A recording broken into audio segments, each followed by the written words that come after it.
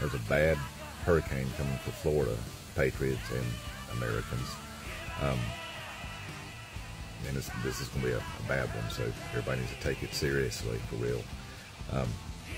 But it could go all the way through the southeast or go off the coast of Georgia, but depending on where it comes in at. Right now they're saying it's going to come in like, you ever look at a map of the United States, and then Florida would be like the flaccid penis that hangs off of America, and then Alabama, Louisiana, Mississippi, that would be the taint, and then Texas is the asshole, and then down at the Keys is the tingle juice. But this would be coming in like about midways down the shaft, right? What they're saying right now, and so that's going to be pretty bad.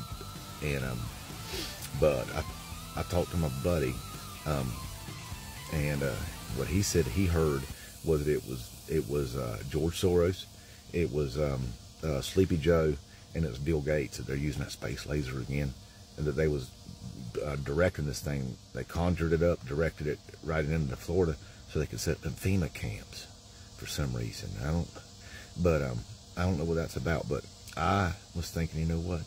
What if Daddy Trump? The tingles.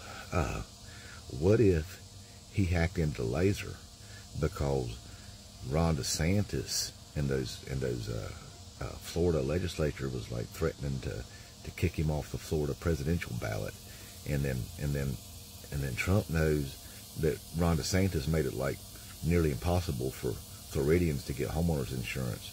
So if he sends it up there and then he just like wipes out a bunch of people's houses, then he gets to make Ron DeSantis look bad, and then he gets to play president again, and then come give us all paper towels and stuff. And so I mean that's an alternative. I don't know, and you don't know. Nobody knows. So, but anyway, I want everybody to be safe, for real. Definitely don't put generators in your house. Definitely don't put barbecue grills in your house. Definitely do take a garbage bag and build a very rigid sail, and then give it to your kids and put them on skateboards. That's fun to watch. But other than that, be safe. All right. And if anybody, whoever survives this thing, if you're interested in some merch, I've got some stuff over in my store. If you go to my profile and click in the bio there, I'm making new stuff all the time. So if you want to check that out, I appreciate it. And as always, inmate Trump 2024.